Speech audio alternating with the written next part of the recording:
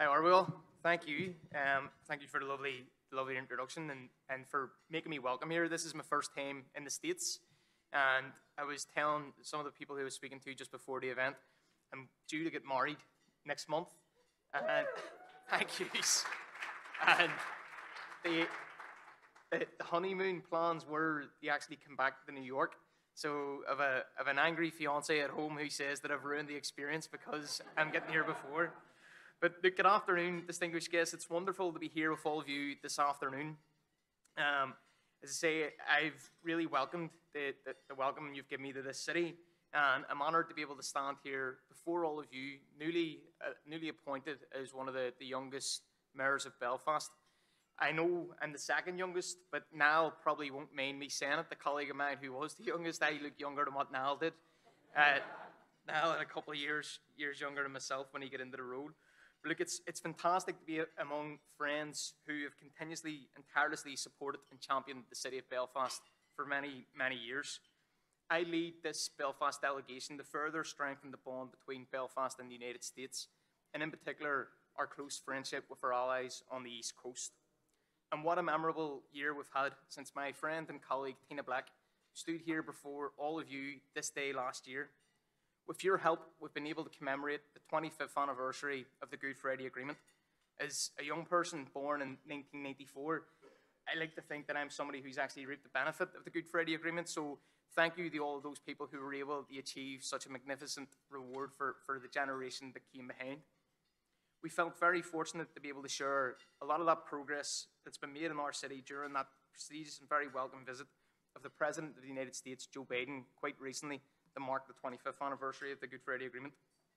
We were also delighted that President Biden appointed Joe Kennedy III as the Special U.S. Envoy for Economic Affairs to the North. Joe, who's actually currently in Belfast at the minute, opening one of the great new assets that we have in the Lower Falls area, has already dedicated so much time getting to understand and know the lay of the land of Belfast. We look forward to being able to work with Joe over the coming months to further seek to unlock those barriers to further inclusive economic growth within the city of Belfast. I really appreciate you making the time to be here with us this morning, especially since many of you have had to make considerable journeys to be here. One of the priorities that I have over the coming year is trying to ensure that Belfast young people have continued access to training, skilling and employment opportunities, many of which exist thanks to FDI and investment that's come from the US. As a young person myself, I'm looking forward to later in the year being able to welcome so many young leaders as they come to our city for the One Young World Conference. And friends, we've so much progress to be able to share with all of you since the last time that we were here speaking. We've continued to enjoy a really healthy pipeline of US foreign direct investment throughout the year, thanks to the Invest NI and the efforts of Andrea Huggan and her team. Last year, we were pleased to welcome digital companies such as Insider Inc., Harness, and Agua, who have now got software development teams based in the city centre of Belfast. They're not alone, and we estimate there's roughly around 100 US businesses in the city doing business, employing over 12,000 members of staff. And since we last spoke, we've seen some real significant regeneration changes as well. We saw the completion of the stunning £450 million University of Ulster campus going online, and we're now moving into a rapid phase within the Belfast City Region deal, which represents over £1 billion worth of investment being unlocked over the next decade, creating over 20,000 jobs and further strengthening some of those regions' offerings in growth sectors, including life and health sciences, digital and creative industries, advanced manufacturing and regeneration. And at the minute, as part of that city region deal, we're actually procuring the design team for a brand new £100 million visitor destination centre in the north end of the city centre, neighbouring that Ulster University campus. And what an achievement that'll be for us. That was part of the city centre that had been crying out for investment for years, and now we have it. We have a university that's welcomed over 15,000 staff members and students, and we will have that visitor destination completely changing the landscape of the north end of the city centre. We also have the £380 million Weavers Cross Transport Hub also underway and progressing fairly quickly. State-of-the-art train station, bringing passengers travelling from Dublin and back in the heart of the city centre. And a team has now been appointed for us to develop the Belfast-Dublin Economic Corridor programme at pace. And just briefly turning to tourism to mention it, the progress that's been made over the last number of years has been fantastic. But from this time last year, we've seen a 23% increase in hotel occupancy rates. We have over 170 cruise ships due into the city in this current season, 15 of which will be first-time visitors.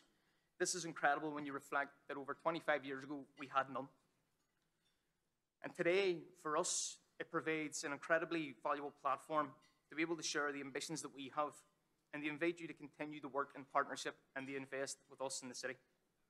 We've just completed an expression of interest process seeking partners for a £270 mixed tenure residential development project. We've had over 40 proposals coming back in to meet that current and future housing demand on 4 key sites. There's an exciting opportunity there for investors and developers to work with us to deliver new, sustainable neighbourhoods. And of course, later in the year, we're going to have a number of events taking place in the city. I invite you to be able to join us for the NI Investment Summit on the 12th and 13th of September, which is an initiative being run and to commemorate the 25th anniversary of the Good Friday Agreement, but also we aim to connect international investors with some of our own homegrown businesses to be able to showcase and profile our innovation and deep technological strengths. And I would love to see some of you there.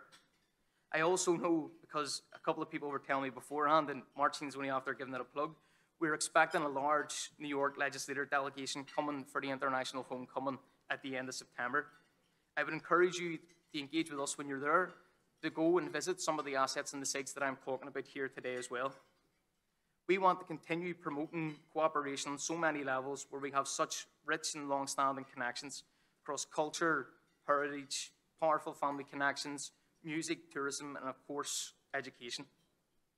On Tuesday evening, I had the honour of being able to attend the wonderful and energetic play Good Vibrations, which really epitomises and captures that cultural and music heritage that we have in the city of Belfast. I know we'll end up hearing from the lyric today throughout the course of the events, but hopefully, if you haven't already, some of you will be able to go and actually get a watch at the show. It's fantastic. It's running until the 19th of July in the Irish Arts Centre. And just coming towards the end, on behalf of the city of Belfast as a whole, I would like to pay a special tribute and express our deep gratitude to the US government at a city and a national level for the unfailing support that they've given us through thick and through thin. And to all of you, too many to mention by name, but Iceland Events, the honorary chairs of New York, New Belfast, who work so hard to ensure that these enduring links progress. And of course to you, Comptroller DiNapoli, thank you for the unwavering support that you've given the city of Belfast.